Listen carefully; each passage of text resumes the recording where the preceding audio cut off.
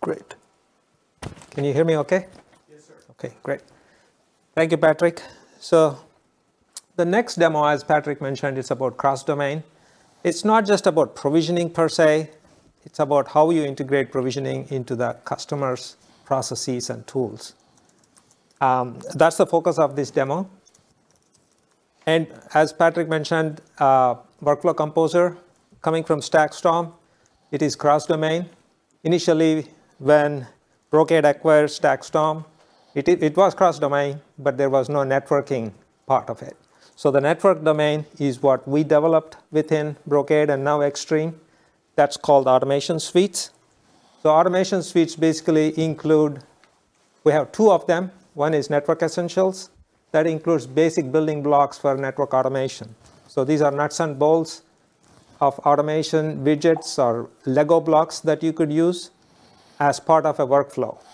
And then these, what we build, Network Essentials, is abstracted so that all of the Extreme data center products are abstracted into single interfaces. So the customers don't need to worry about which device they are interacting with. So that's one of the automation suites. And the next one is Data Center Fabric Automation Suite. It includes complete data center automation, infrastructure automation, like fabric provisioning, adding switches and things. And then also tenant provisioning. That's the demo I'm going to use, where you basically, how do you provision switch ports when you are adding a server into a fabric? So these two are there, and Network Essentials is free. Anybody can download as part of the StackStorm. So just to set the context here, as you see, it's just an example. Not every customer may use the same model. So typically, there are multiple roles in an IT organization where, yeah, if application team needs a server, so the systems admin kind of communicates with the network admin the specific application requirements in terms of VLANs, any specific requirements that application needs. So based on that information, network admin basically decides what kind of rack and port the application server needs to go in, and what are the settings for these ports. So the network admin opens a ticket, and the ticket comes into a server installer, or it may be some other IT resource who goes and installs a server in the data center and closes the ticket. So there are different tools involved in this process, and Workflow Composer coming with multiple integrations. So we can basically here, the concept is how do we not only provide automation for networking, but integrate with the tools and processes customers have. So in this model, because of this model, network admin and server installer, they're kind of decoupled. They do their jobs at different times. There is no feedback loop. And if there is a mistake, the next day network admin finds out there was a problem, and then they have to probably go and correct the issues on the data center physically. But once the server installer closes the ticket, network admin basically uses any existing tools and scripts, could be CLI or any common scripts, or maybe management tools, and then configures the ports, and then potentially needs to go and test those configurations. It could be done by the same person or a different person. So there is a lot of manual processes. There may be some space where the vendor tools or management tools fit in, but still it involves multiple hands. There is room for errors. So with automation, the process changes. There are some processes that remain the same. Here, design process of what kind of ports to pick and what configurations to go, that's still a manual process. So what we're saying is once the installer installs the server, with the cross-domain integrations that come with Workflow Composer, the installer can simply send a Slack message that basically is an alias, is a shortcut for a workflow. So that Slack message executes a workflow on Workflow Composer, and then Workflow Composer, using the information that is already designed by the network admin, gets the required parameters for those ports and executes the workflow. And also as part of the, after workflow configuration is complete, workflow also automatic verification steps are done, and then make sure everything is working, then sends the notification on a Slack message. So here, it doesn't completely eliminate a human interaction, human processes in terms of design, but it does eliminate some of the things that can be automated, reducing errors, and then reducing the time to get the job done. So before I go into the demo, this is basically Workflow Composer UI. What you see is the history that shows you basically what actions have been done and what succeeded. Green and red indicates that. And here, these are the automation suites. What you see here is our data center fabric automation suites. And when we are building data center automation, infrastructure automation can be mostly self-contained because it's about infrastructure. One time the administrators can define the basically range of parameters for the infrastructure. As they keep adding switches, infrastructure basically automatically allocates addresses, ASNs, and automates the infrastructure provisioning. But when it comes to tenant provisioning, a lot of things are managed by customers, application teams. The requirements vary from each application to application. And that's where what we decided is we build our workflows as what we call them turnkey workflows with all the required parameters that need to happen on the network. With some defaults, but if they want to customize, they can customize it. But the input is coming from outside our automation suite. So this complexity increases as the customers use L3 tenants versus L2 tenants, and there will be a large number of inputs that are coming in. That's where our intention is. It's not that users will continue to enter this data in these forms. It is initially to get started, but eventually they can integrate these turnkey workflows with their tools and processes. So these workflows themselves get executed automatically. That's what we call last mile automation. So that way, we're basically taking away a lot of human interaction and make the workflows run triggered automatically through integrations.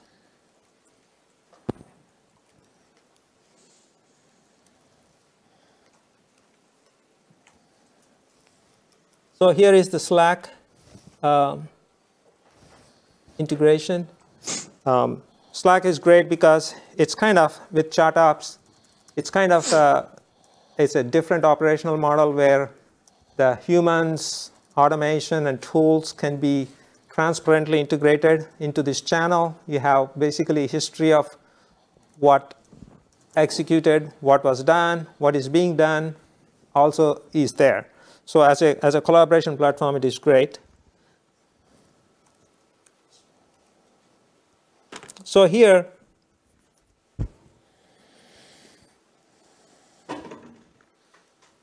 so we can customize based on a channel, based on a work group, what specific workflows can be available in that Slack channel. Here, we have some of the workflows that are available. One of them is called configuring a ports. So the operator, the installer has basically got the work order for configuring a server on rack 100 and port 3. So once he's wired up, he will execute this command. Okay, great. And that command basically triggers workflow. And the workflow includes multiple steps. One is it goes and gets the data that is designed, persisted by network admin. And that includes what specific management IPs of the switches, the VLAN, and many other things. What MTU size, there can be a ton of parameters. So it gets from there based on the design, and it starts configuring on basically multiple switches here. And what are we using to talk to the devices here? So the devices we talk to, depending upon the device, like we use a REST interface for most of our data center. If the device is legacy, we use CLI. And all this interaction is abstracted into our network essentials automation. Just one question. How would be the output, for example, this port is not available for some reason, yeah? Do you get an error, or what kind of output do you get on the Slack channel? On the Slack channel, it's up to us. Right now, for this demo, basically I said a simple message saying it's down. But next demo I'll show you, we could also pick up specific state of the interface and put it in there. Okay. And that is just to show you quickly the workflow itself.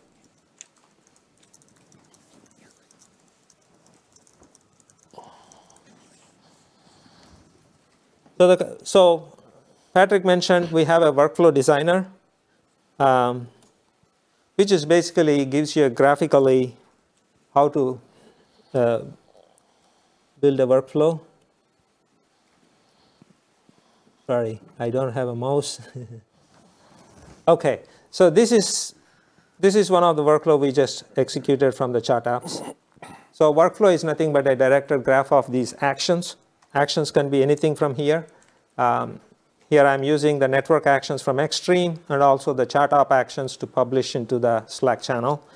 And as we mentioned, there are a lot of integrations that are there. Oops.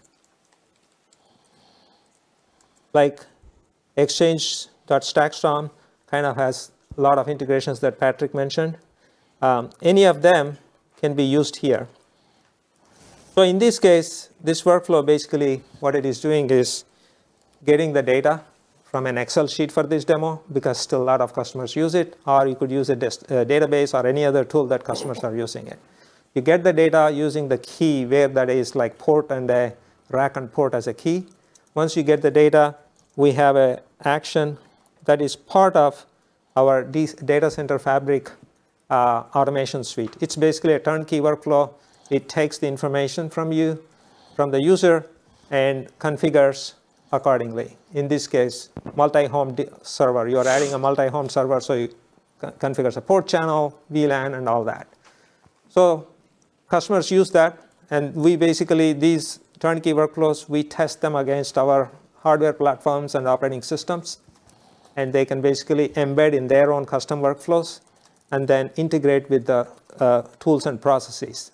Here, once the configuration workflow is done, we also have validation workflows that basically takes the data and gets the operational data from the switch and validates.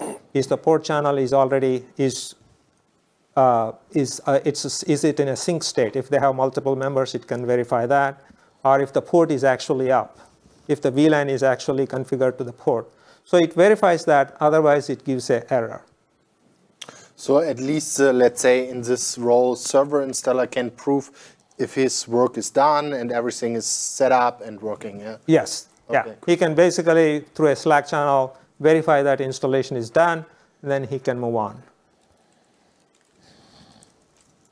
Hey, Ram, if I can just add one thing. Now, one of the things that I went through was the ability to incorporate the culture, the various unique policies that exist within every organization. So if there was a different policy than what we've built in the demo and what we provide through our automation suites, you can see the code is right there. So there's nothing preventing anybody from adjusting that code to incorporate whatever unique steps they want to include in whatever their workflow is to provision a server. And so that's what, when I was talking about the stuff I was talking about earlier, that's what we're talking about here. It's completely open, adjust as you need to. We'll give you a foundation with automation suites to get you started, and it works great with our gear. But for your unique environment and unique requirements, it's all completely open and completely customizable. Yeah. That actually leads to a question I wanted to ask when you said working with our gear. Because we're talking about a programmability platform. Yeah. But are we talking about a programmability platform that works only with your gear? I mean, ultimately. So, Which is fine, which is completely fine. I understand that as a business model, but just for clarification. right. So there are, I think, it again depends. We have integrations within Stackstorm itself through community for CLI devices. It's called CLI credit, the ability to send CLIs and process them. But also integration with Napalm. It's an open source tool. So basically, any Napalm action can be executed through Workflow Composer as part of a workflow. Right. So you can basically combine certain actions to work on our devices, and also the same workflow can also execute Napalm to make changes or do actions on. For an enterprise that's looking to move in that direction, Yeah. that doesn't necessarily have a strong, developer team or network software developer, whatever you want to call them, in-house, and they're looking to bring in some kind of a platform in a box that can do all that same stuff without going, without it being a completely greenfield rip and replace of every device. That would be a compelling feature. Right. Yeah. Which I understand as a business model, you want to sell all your gear as well. Yeah. But ultimately, it would be very, very difficult for me to convince a CIO of my old company, for example, to say, yeah, we got to get rid of all 2,400 switches. Right. Yeah. Right. But you caught on to the exact thing that we want to talk about, which is that obviously our automation suites and what Ram is demonstrating here are built for our gear. Yeah. And they're built, tested, proven to work with our gear, turnkey out of the box. But if you take a look at some of the other integrations, the Napalm that Ram mentioned and some of the other tools that we have, there's nothing preventing you from working with other vendor solutions. Yeah. And in fact, a lot of our customers, like you said, take the automation platform and the automation suites, use that to get started, and then connect that automation platform with their existing legacy stuff. And it's a good bridge to transition from whatever their old stuff is to hopefully whatever Extreme has. And I've seen that. I think I've heard Greg mention it a couple times. You start with automating a closet or a rack, right? And I've used that because even in my own organizations where you can't just rip everything out, or even convince your boss to integrate all your devices into your inventory file. And right. It's like, no, you're not touching everything right now. Yeah. Not until we're comfortable. Start small, and then have some success and move forward from there. In fact, one of the challenges we've had with traditional enterprise customers, like I think you even mentioned, is that they typically today are limited with resources and skills to embrace, full-on, Python code automation. Yeah. And so they need an ability to get started and get confident. And as their skills improve and as their needs change, they can grow and grow and grow as this grows. Yeah, and it could just be a matter of just gathering information at first. It doesn't have to be that you're pushing config on day one. I tell customers all the time is, look, start small and start simple. Yeah. First thing is, when you're troubleshooting, you go to a bunch of different devices and you collect information. Yeah. Just automate that. Don't automate actions. Just automate collecting of information. Right. And that in and of itself is going to cut down hugely on trying to troubleshoot a problem. Mm-hmm. And also automate the things that you do frequently. It may be not a huge lot of things, right? Small. To add to that, we are seeing, even to add to what Patrick said, we are seeing the customers who are coming with a very simple problem which are top of their mind. Oh, sorry. Can you hear me now? Yeah. So we are seeing customers coming very simple problems, initially, which are top of their mind. As simple as hey, if something goes wrong, can I have put together automation to just collect the information and have it go sit into Jira or my trouble ticket system or go put on my Slack. I mean, things like that.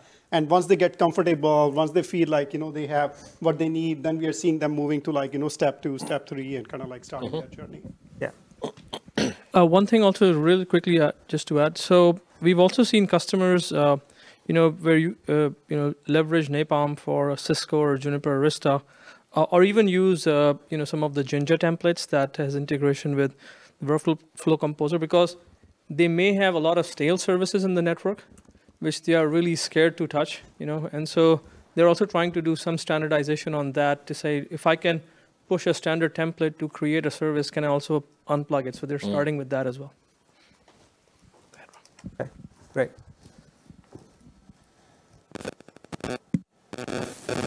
Yeah, so basically, this is the kind of summary that kind of saying that the provisioning, not only executing something using a tool or a turnkey solution, but how you integrate with other processes and then easily make it available depending upon the role of the user, different interfaces and tools. Here, Slack is very useful for somebody who is not an admin to run certain commands for their job.